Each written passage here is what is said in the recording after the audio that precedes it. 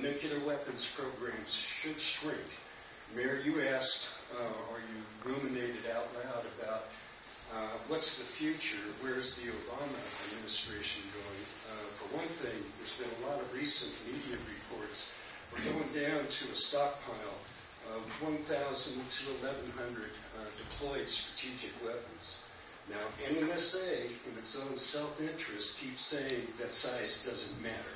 No matter what the size of the stockpile is, it's going to take the same amount of money to support the research and production complex. But I've long felt that is a fallacy, and that's not going to hold true under current economic conditions. So what I'm trying to do is urge the coalition to bet on the right horse. Nuclear weapons programs are going to go down, and that is a good thing for many, many reasons, including moral reasons. But bet the farm on cleanup. That's where we need to go. The gentleman from Los Alamos County suggested that a briefing from Los Alamos on cleanup at Area G would be a good thing, and I concur with that. Indeed, that would be a good thing. But I can tell you what the laboratory wants. They want to cap and cover Area G and do so-called cleanup on the cheap for around $380 million. That is not going in and going after the buried waste. And if you want a couple of hundred of high-paying jobs that at the same time permanently protect the environment and groundwater, advocate for comprehensive cleanup of Area G. That's where it's at. And I hope that the regional coalition would exert a lot of effort towards that end. Now, I'll just end with a question. It's been noted that DOE-supplied funding prohibits lobbying.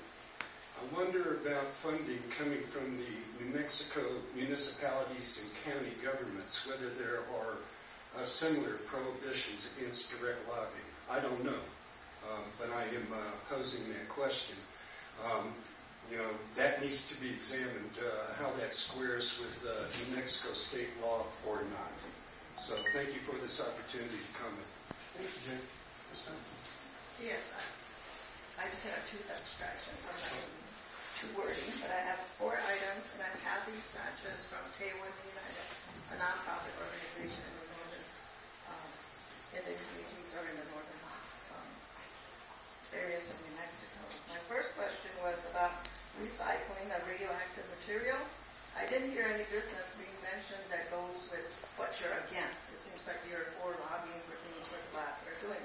But what are you opposing? I would think that would be one concern, because in previous years there were hot spots in the northern areas due to radioactive materials that have been recycled from the lab into the area. So I would think recycling of radioactive material should be a no-no.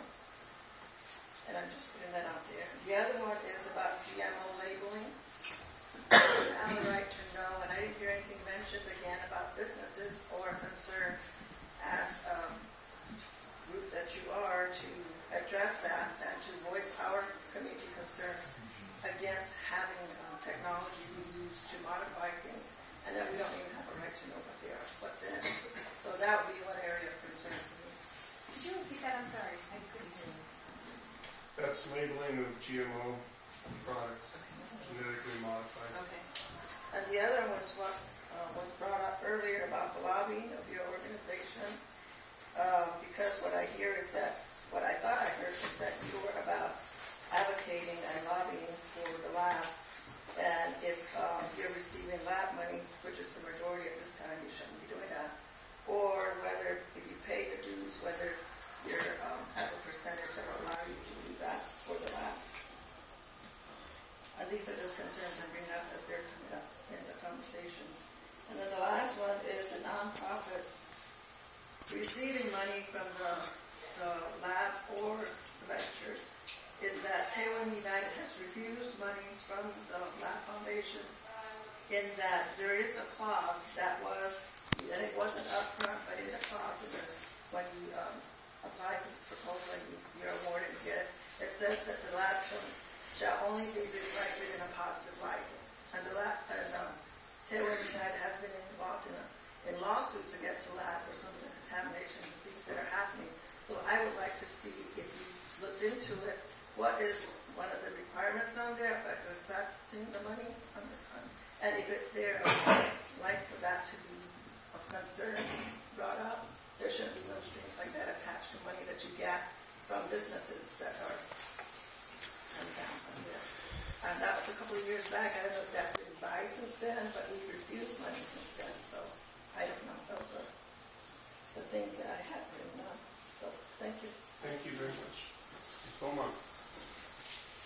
Members of the Committee on Holly Beaumont with Interfaith Worker Justice New Mexico.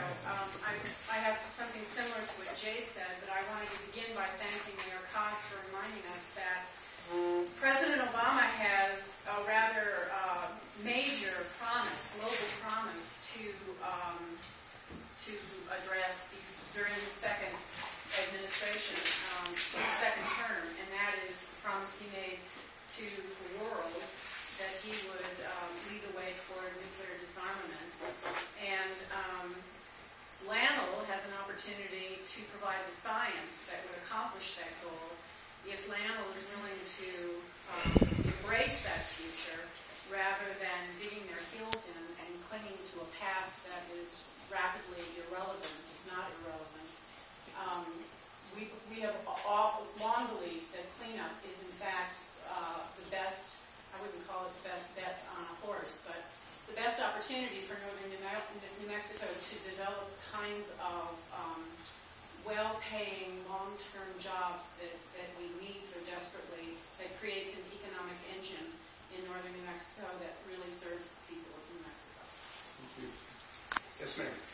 I just wanted to clarify in response to the woman who spoke that our organization, the LANL Subcontractor Consortium, that provides grant pool money, all of that money, 100% of it, are corporate dollars. They are not affiliated or tied to the laboratory, and we do not have that kind of recommendation or requirement with regards to how you voice your opinions with regards to the lab.